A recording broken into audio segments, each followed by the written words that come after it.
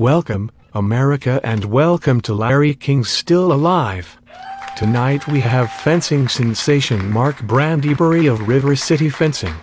We will be taking your calls later, but now, let's get started after this word from Absolute Fencing.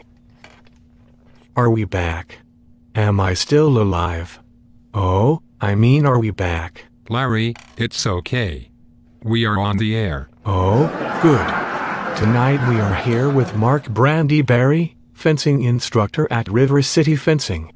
Good to see you again, Mark. Thanks for having me here again, Larry. This is appearance number 6 for me. I'm beginning to feel like family. Well, Mark, I've been married 5 times. It's entirely possible you are family. Well, that coincides with the rumors I've heard about you playing the banjo and grinning at tourists. No, seriously, ask me something about River City Fencing. Oh, of course. This River City Fencing, it's a private club, right? But there's no golfing and no bridge night? What is up with that? Larry, it's a fencing club. We teach Olympic-style fencing to people in the greater Lafayette area. All ages too.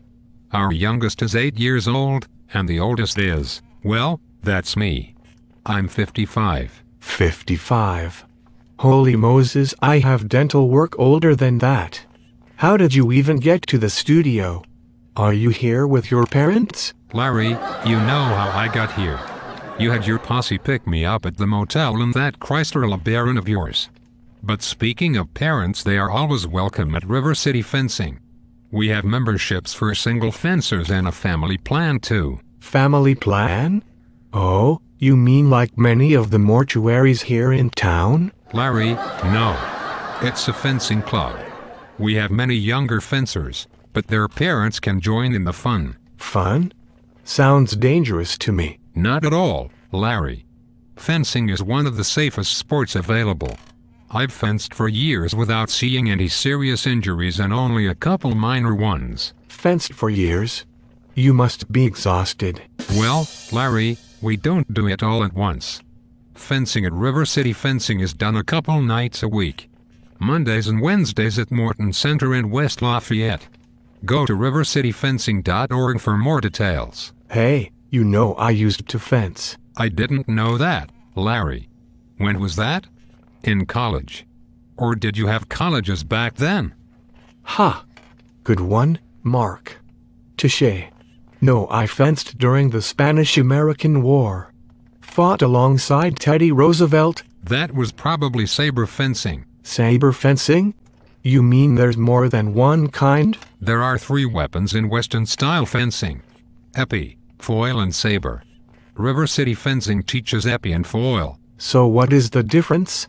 I know that épée is an important word for when I'm working the New York Times crossword puzzle. Yes, of course. Well, the short story is that each weapon has a different target. Épée is the entire body. Foil is the torso and saber is from the waist up. You wouldn't want it from the waist down, that's for sure. Ouch, wow. Okay, so let's say I want to fence. I have to be a great athlete, right? Recreational fencing is perfect for nearly everyone. You don't have to be in great shape. It's like tennis in that respect. People of all ages and physical condition can enjoy the game. I know I played tennis when I vacationed with wife number 3 in the Catskills. Some of those older ladies are real hustlers. And I lost a bundle to Bobby Riggs. Well, we don't fence for money. Think of it as a game for ladies and gentlemen. River City Fencing promotes good sportsmanship and respect for one's opponent. That's why you don't get any time on the big 3. They are hoping for a hockey fight. Well, I suppose that's true. Still, fencing is fast and it can be very exciting to watch if you know a little about the sport. We are going to take a quick break. But remember, next week our guests for the entire week is Snoopy Dog. Now this from Absolute Fencing. Are we back? What's going on? We are back, Larry. We are talking about River City Fencing. Oh, I think you mean Snoop Dogg will be here next week. Unless the Kennel Club is in town. Don't be ridiculous. It's some hoodlum who plays the loud music and burps into the microphone. You know, like that red-faced fella at Katz's Deli. Larry, focus. Ask me a question about River City fencing. River City fencing. This fencing sport, is it safe? You just asked me that before the break. Mark it off your list. Ask another. Oh, yes. This fencing. It must be very expensive. Not at all. Compared to many sports, it is very affordable. A beginner's kit costs about $125. That includes a mask, glove, foil and jacket. Suspenders? If you buy knickers, you could use those paisley suspenders of yours.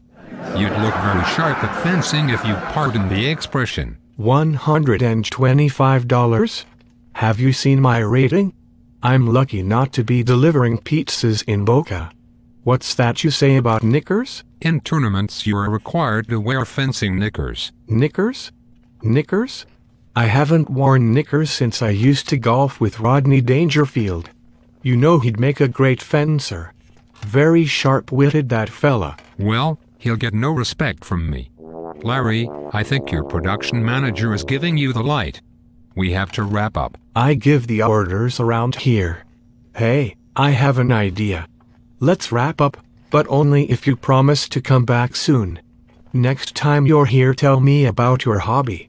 I hear you are a fencer. Yes, I am, Larry. And if people would like to learn more about River City fencing, they should go to rivercityfencing.org. We will be back with Steve Lawrence and E.D. Gourmet right after this. Nice job, kid.